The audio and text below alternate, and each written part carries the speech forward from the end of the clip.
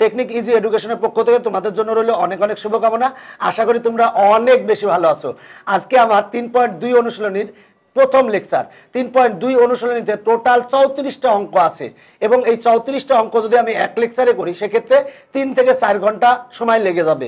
এই জন্য আমরা যে কাজটা করেছি সেটা হলো 3.2 অনুশীলনীকে টোটাল 13টা পর্বে ভাগ করেছি। এই 13টা পর্বে আমি কিন্তু 3.2 এর টোটাল 34টা অঙ্ক সমাধান করাবো এবং কোন পর্বে কি করাবো ডিটেলস আমি এখন তোমাদের জানাবো। এবং যে ব্যাপারটা থাকবে, তোমরা এই লেকচারের ডেসক্রিপশন বক্সে তুমি এই পর্বগুলির লিঙ্কও পাবে, যে যদি তোমার যে কোনো অঙ্ক দরকার হয় সেই লিঙ্কে ক্লিক করলেই তুমি সেই পর্বে চলে যাবে ইনশাল্লাহ।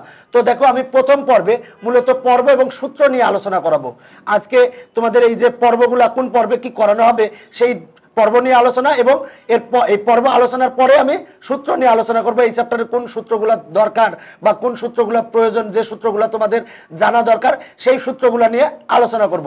দেখো, আমরা প্রথম পর্বে পর্ব সূত্র নিয়ে আলোচনা করব। দ্বিতীয় পর্বে গেলে তুমি 1 এর ক, খ, গ এই 3টা অঙ্ক পাবে।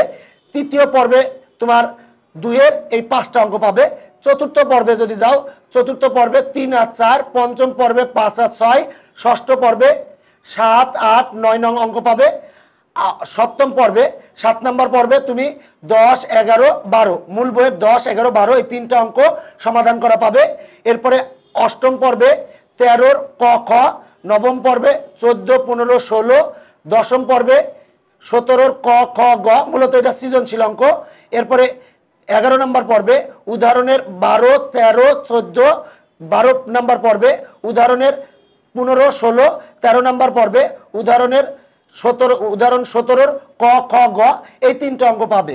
মূলত যে ব্যাপারটা থাকে সেটা হলো যে এই পর্বগুলো তোমাদের লিখে দেওয়ার কারণ অনেকের দরকার লাগে মূল বইয়ের 17 নম্বর অঙ্ক, সেক্ষেত্রে তুমি অনেক সময় সবগুলো পর্ব চেক করতে হয়, কষ্ট হয়ে যায়। এই জন্য আমি তোমার যদি 17 নম্বর অঙ্ক মূল বইয়ের দরকার হয় তাহলে তুমি ডেসক্রিপশন বক্স থেকে তুমি 10 নম্বর পর্বে চলে যাও, 10 নম্বর পর্বে ক্লিক করে দেখো তুমি 17 নম্বর অঙ্কটা পাবে। অথবা তুমি আমাদের যে প্লেলিস্ট আছে, প্লেলিস্টে যে তুমি সাধারণ গণিতের যে নবম দশম শ্রেণীর সাধারণ গণিত আছে সেই সাধারণ গণিতের প্লেলিস্টে গেলে তুমি ওই সাধারণ গণিতের ক্ষেত্রে গেলে ওইখানে গেলে তুমি কিন্তু এই পর্বগুলো পর পাবে। অথবা তুমি এই পর্ব 1 এর ডেসক্রিপশন বক্সে যাই দেখো, পর্ব 1, 2, 3, 1 থেকে 13 পর্যন্ত পর্বের পরপর লিঙ্ক দেওয়া আছে, সেই লিঙ্কে চলে যাও। দেখুন, যদি তোমার 5 নম্বর অঙ্ক প্রয়োজন হয় তাহলে তুমি 5 নম্বর পর্বে চলে যাও। অনেকের কি সব অঙ্কের সমস্যা থাকে না, কিছু কিছু অঙ্ক সমস্যা থাকে।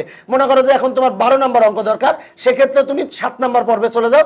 7 নম্বর পর্বে গেলেই তুমি এই 3টা অঙ্ক পাবে, সেখান থেকে তুমি 12 নম্বর অঙ্ক যদি প্রয়োজন লাগে সেক্ষেত্রে দেখে নাও। এই কারণে কিন্তু এই 1 নম্বর পর্বটা অনেক গুরুত্বপূর্ণ। এই 1 নম্বর পর্বে তোমাদের আমি পর্ব নিয়ে আলোচনা করলাম এই কারণেই তোমাদের যাতে যে কোনো অঙ্ক খুঁজে পেতে সুবিধা হয়।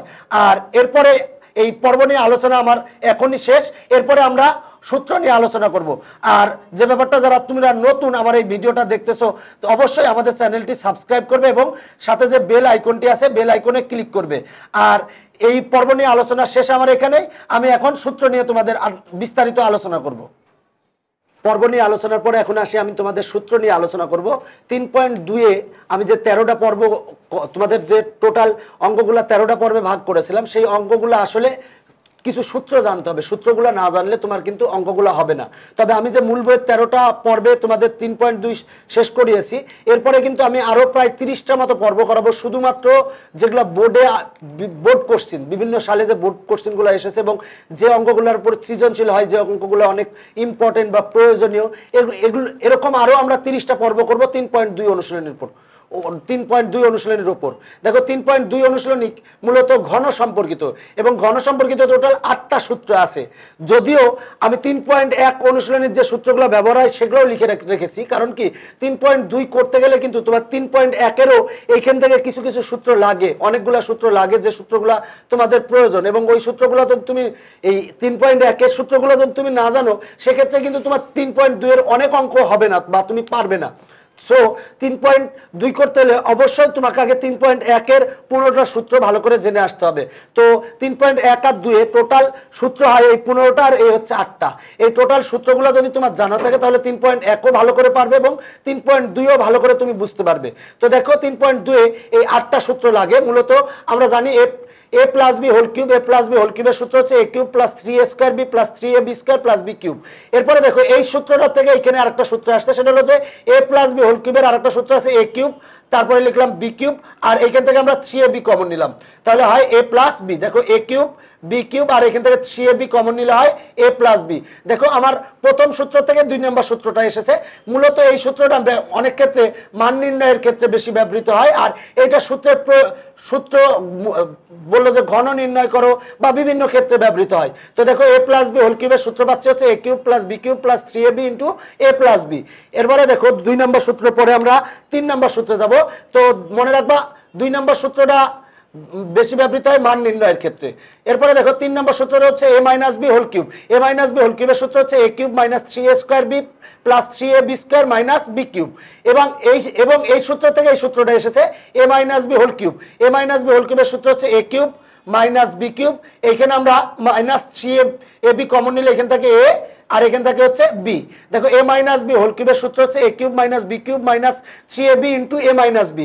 এই সূত্রটা কিন্তু তোমার মূলত আমি একটু অন্য কালি দিয়ে লিখে রাখি, সেটা হলো যে এই 4 নম্বর সূত্রটা বেশি কিন্তু মান নির্ণয়ের ক্ষেত্রে বেশি ব্যবহৃত হয়, আবার 2 নম্বর সূত্রটাও মান নির্ণয়ের ক্ষেত্রে বেশি ব্যবহৃত হয়। আচ্ছা, এরপরে দেখো আমরা সূত্র জানি এ কিউব প্লাস বি কিউব সমান এ plus B whole cube minus 3ab into এ প্লাস বি। আবার এ কিউব প্লাস বি কিউবের আরেকটা সূত্র আছে এ plus B into A square minus A B plus B square. এই সূত্রটা বেশি ব্যবহৃত হয় মান নির্ণয়ের ক্ষেত্রে।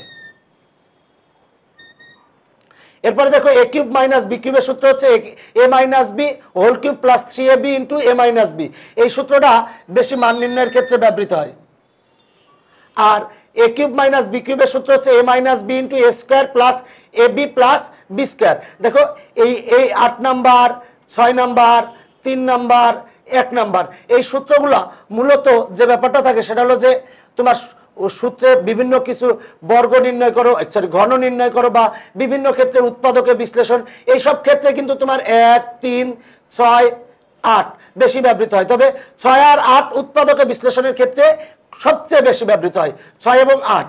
আর 2 4 5 7 এই 4টা সূত্র মূলত বেশি ব্যবহৃত হয় মান নির্ণয়ের ক্ষেত্রে। তবে 3.2 অনুশীলনী করতে হলে তোমাকে অবশ্যই 3.1 এর সূত্রগুলো জানতে হবে। তবে তোমাদের বলি ঝটপট অবশ্যই তোমরা এই টোটাল সূত্রগুলো তুমি এই 23টা সূত্র তুমি মুখস্থ করে রাখো এবং যে কোনো সময় যাতে তুমি পারো।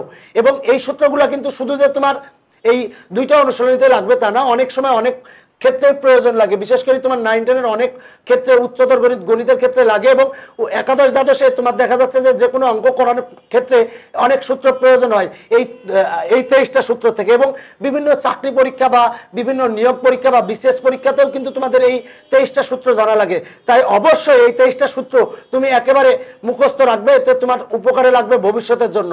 তো অবশ্যই যারা একেবারে নতুন আমাদের এই চ্যানেলটিতে তোমরা আমাদের এই চ্যানেলটি সাবস্ক্রাইব করে রাখবে এবং পাশে যে বেল আইকনটি আছে সেখানে ক্লিক করে রাখবে, কারণ বেল আইকনে ক্লিক করলে আমরা যে কোনো ভিডিও আপলোড করলে সাথে সাথে তোমার কাছে নোটিফিকেশন যাবে, এতে তোমার জন্য উপকারে আসবে। তো আমার এই লেকচারটি দেখার জন্য অনেক অনেক ধন্যবাদ। ভালো থাকবা। আর অবশ্যই যে ব্যাপারটা থাকে ভালো থাকবে তোমরা সবাই। অবশ্যই যে ব্যাপারটা থাকে যে আমাদের যে ভিডিও লেসনগুলো করতেছি এগুলো তোমরা অবশ্যই বেশি বেশি দেখবে এবং কমেন্ট করবে এবং শেয়ার করবে এবং কমেন্টের মাধ্যমে আমাদের অবশ্যই ইন্সপায়ার করার চেষ্টা করবে। তো সবাই ভালো থাকো। আবারও সামনে অনেক যে কোনো পর্ব নিয়ে তোমাদের সামনে হাজির হব। সেই পর্যন্তই আজকে এখানেই শেষ করছি আমার এই লেকচার।